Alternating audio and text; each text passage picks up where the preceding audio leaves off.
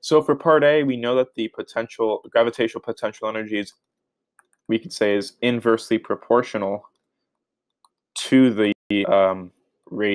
distance r, and we can then say that at an r value, a factor of 5/4 times what it was at the surface. So we can essentially say r final is equaling 5/4 times r initial.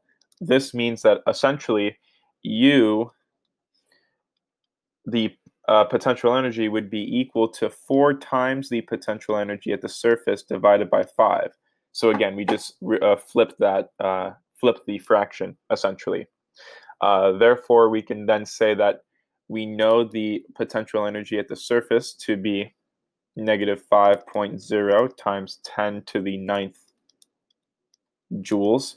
And we can then say at R equaling 1.25 times R at the surface, essentially. We have that here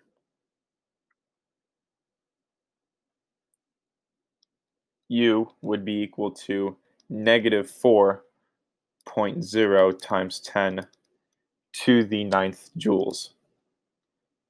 We can then say that mechanical energy is going to be conserved. Therefore, we have that the kinetic energy plus the potential energy would be equal to negative 2.0 times 10 to the 9th joules. And given this, because the gravitational potential energy is negative 4.0 times 10 to the 9th joules, we can then say that here the kinetic energy is going to be equal to positive 2.0 times 10 to the 9th joules.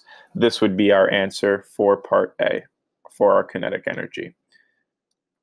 For part B, we know that to reach the point where the mechanical energy equals the potential energy, so essentially here, the gravitational potential energy would be equal to negative 2.0 times 10 to the 9th joules. We can then say that the potential energy must reduce by a factor of 2. So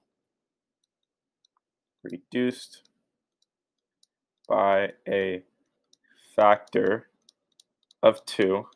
And we can then say, this is of course from its value at 1.25, at r equaling 1.25 r sub s. So we can then say that the turning point here, we can simply say r would be equal to 2 times 1.25. So r is equaling 2.5 r, essentially the distance at the surface. This would be our answer to part B. That is the end of the solution. Thank you for watching.